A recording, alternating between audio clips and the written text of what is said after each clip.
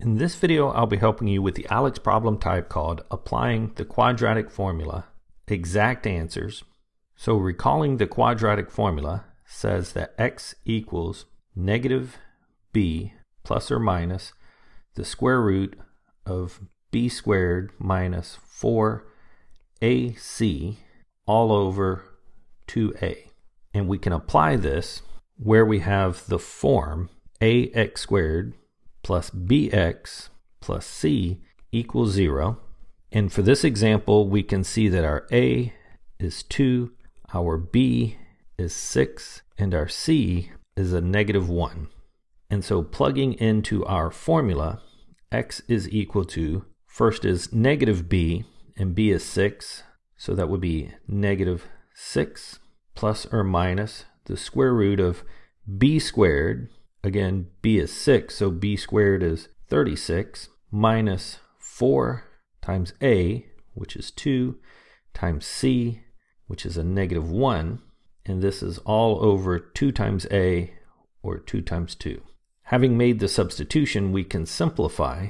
The first things I would simplify would be the multiplication. So rewriting this as minus 6 plus or minus the square root of 36. 4 times 2 times negative 1 is negative 8.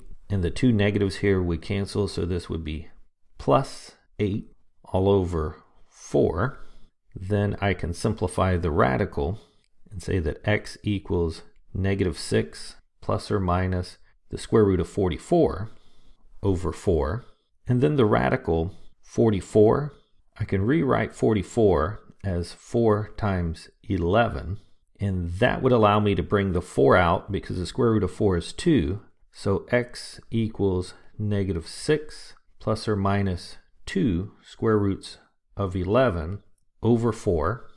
And we recognize that we should be able to simplify the 6, 2, and 4. And to make sure I don't make any errors here, in order to cancel with the 4 in the bottom, I need to factor out the number that's going to cancel with it. So since my negative 6 plus or minus 2 square roots of 11 have a 2 in common, I can factor out a 2, leaving me with negative 3 from the first term, plus or minus now just a regular square root of 11 all over 4. And here I can cancel the 2 and 4. 2 goes into 2 once, 2 goes into 4 twice. So my final two answers here are that x equals negative 3 plus or minus the square root of 11 all over 2. If we were writing it as two solutions, we could use the positive negative 3 plus the square root of 11 over 2, and the negative 3 minus the square root of 11 over 2 as our two solutions.